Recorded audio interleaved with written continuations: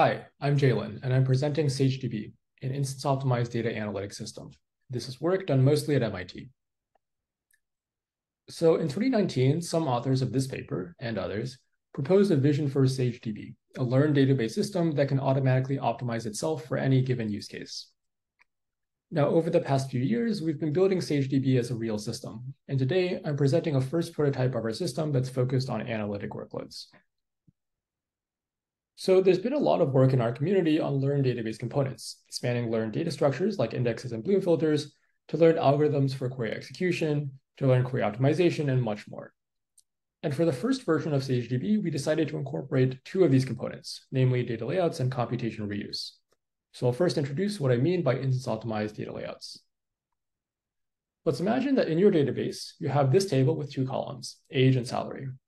Now, for illustrative purposes, we're going to visualize the rows of this table as points in multidimensional space. So here, the x-axis represents age, the y-axis represents salary, and every point represents a record in the original table.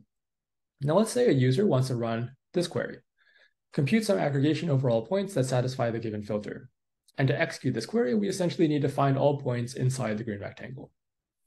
The simplest way to do that is through a full table scan, but that results in a lot of extra scanning over points that are not relevant, which I've shaded in red.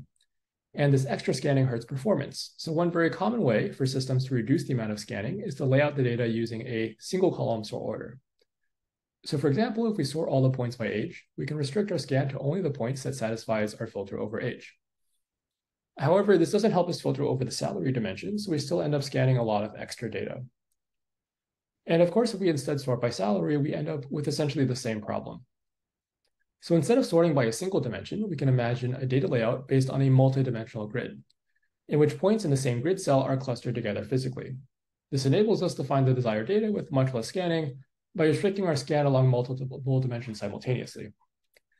Now, it would be hard for a database administrator to manually select the best grid layout, since it requires carefully selecting how many partitions to create in each dimension. So the idea of instance-optimized data layouts like Flood, which was published a few years ago, is to automatically configure the grid layout to maximize performance for a given dataset and workload. So given a workload like this, with two queries visualized in green, Flood can automatically configure a grid to minimize scanning on that workload. And given a different workload, Flood automatically configures a different grid specialized for just the queries in that workload. And this example shows that instance optimization requires two steps. First, Flood increased the degrees of freedom by sorting by a grid instead of by a single dimension, which increases the number of possible configurations. And second, Flood introduced an optimization algorithm that automatically selects the best configuration given a use case. So both of these steps are necessary for instance optimization.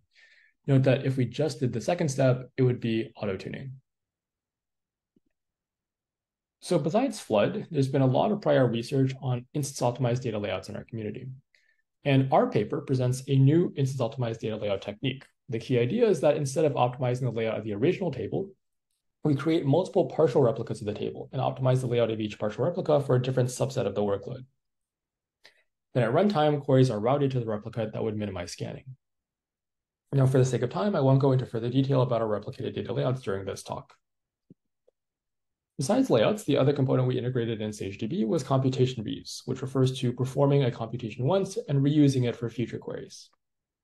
And the most prominent example of this in commercial systems is materialized views.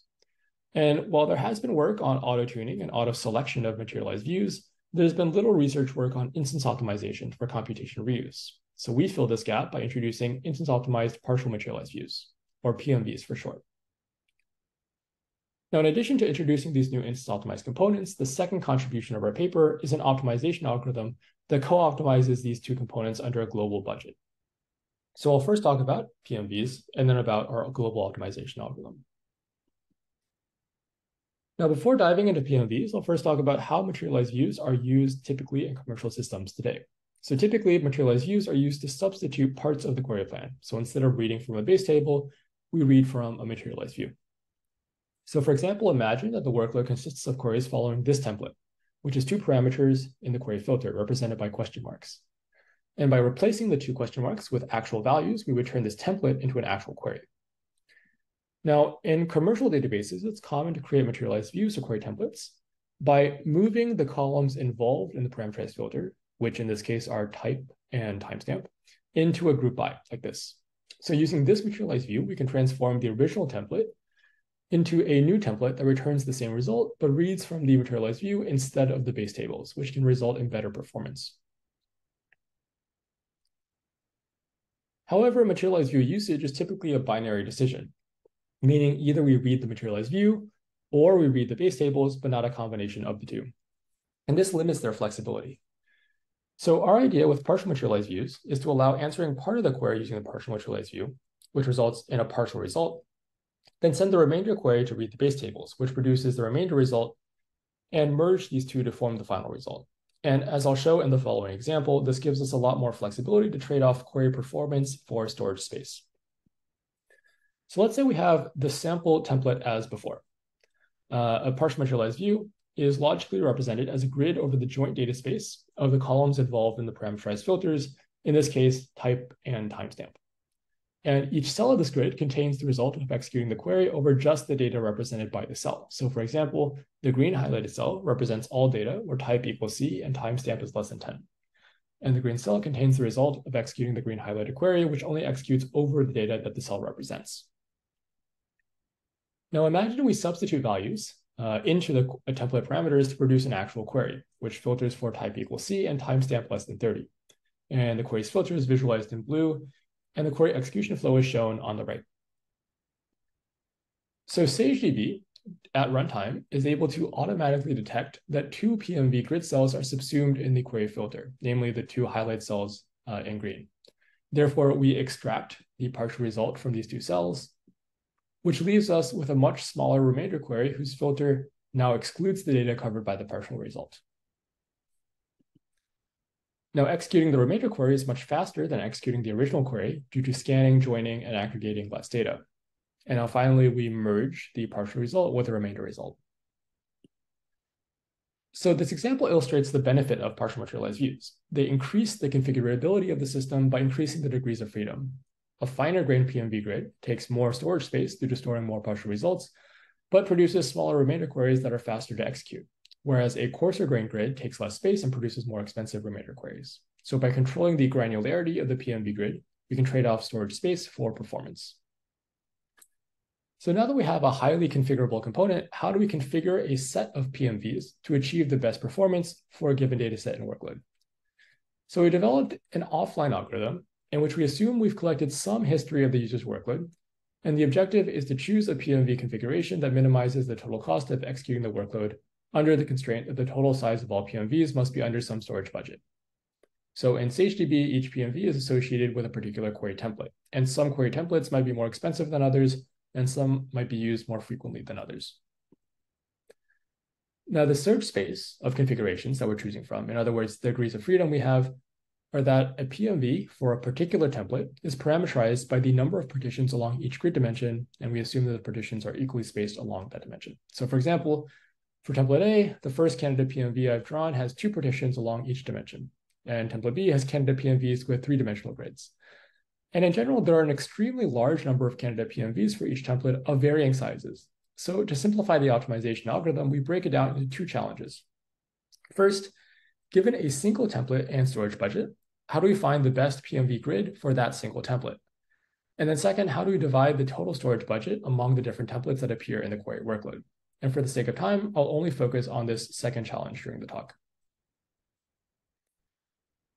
So if there are n templates, then we have an n-dimensional continuous search space of possible ways to divide the total budget among the templates. And exploring the search space through black box optimization techniques can be very expensive.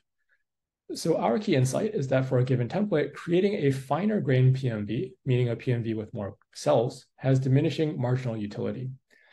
So to give you some intuition for why that is, imagine that we have this very simple query template that filters over column A. Now, if we don't have a PMV, we would need to scan and aggregate nearly all of the data shaded in blue. If we did have a PMV with 2 cells, we would need to scan and aggregate around half the data because the cell on the left is subsumed and would be removed from the remainder query. And if we have a grid with 4 cells, we can scan around 1/4 of the data. So we can extrapolate this and say that the cost of a query for a PMV with n cells is approximately 1/n, where cost here is essentially the amount of data read, and this is a convex function.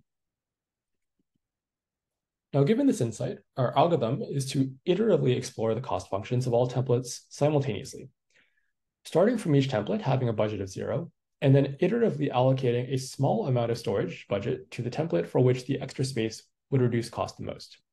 So here's an example of how we essentially explore the template that gives us the steepest descent towards lowest cost. Now we configure this step size in such a way that the overall complexity of this optimization is linear in the number of query templates in the workload. And here, cost is over all queries in the template, not per query. And so the cost accounts for any differences in the frequency that each template is used. So now that I've explained instance optimized PMVs, I'll now explain how we co-optimize our two components simultaneously. Our global objective is to minimize cost for the query workload according to our internal cost model under a given memory storage budget and disk storage budget. Now in SageDB, we store PMVs in memory and partial table replicas on disk. So their storage budgets are actually independent. And at first, it appears that no global optimization is necessary. But in reality, it would be a mistake to optimize each component individually.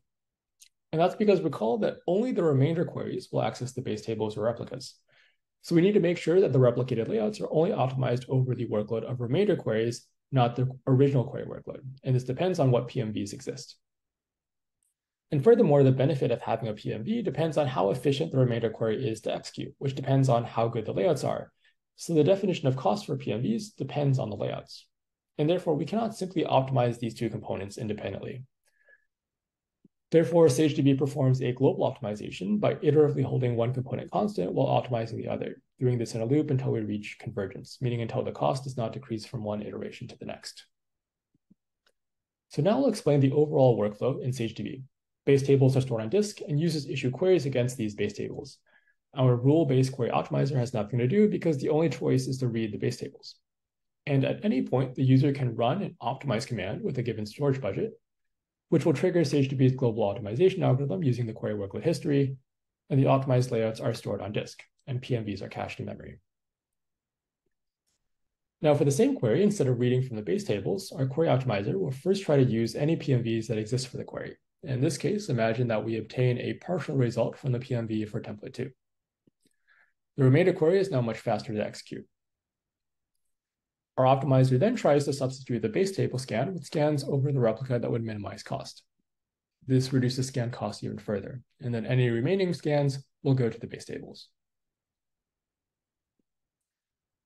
Now, in terms of results, we evaluated SageDB across 3 different datasets, including a real-world dataset and workload from the gaming division of a large technology company in the leftmost plot. We evaluated SageDB both out of the box and after the PMVs and layouts have been optimized. And we also compare against a popular cloud-based commercial data warehouse, which we call System X, in both its out-of-the-box configuration and a tuned version, where it has been both manually tuned and auto-tuned.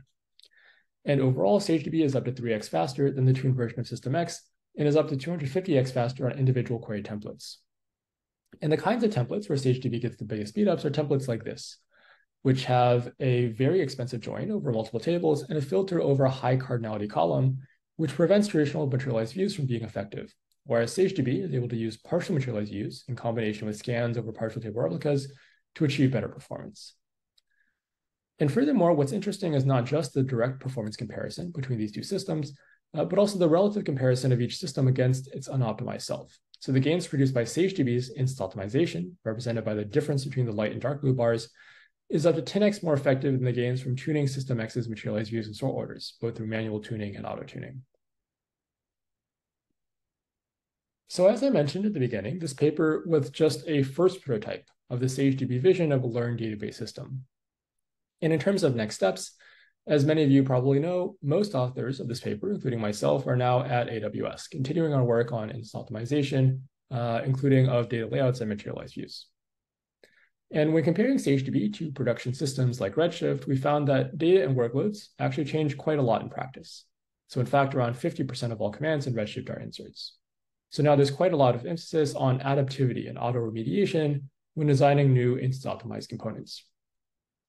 We also found that while individual queries can be highly complex, there's actually a lot of patterns between queries, and around 80% of queries are repeated, which is great for instance optimization. So there's not much more I can say publicly at this moment, but you will be hearing more from us in the near future. We're also hiring, so please reach out if you're interested. Thanks for your attention.